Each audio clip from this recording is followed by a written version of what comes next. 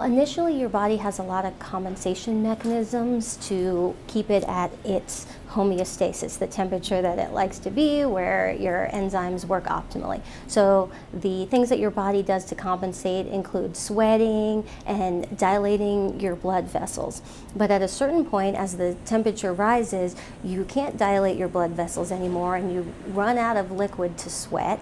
And at that point, your blood pressure goes down and then you may not get enough blood flow to your brain. And as you get even hotter, you're going to have dysfunction of the different enzymes in your different organs. So in addition to dehydration-related kidney failure, you can have kidney failure just from the heat, as well as liver problems and problems with your blood clotting.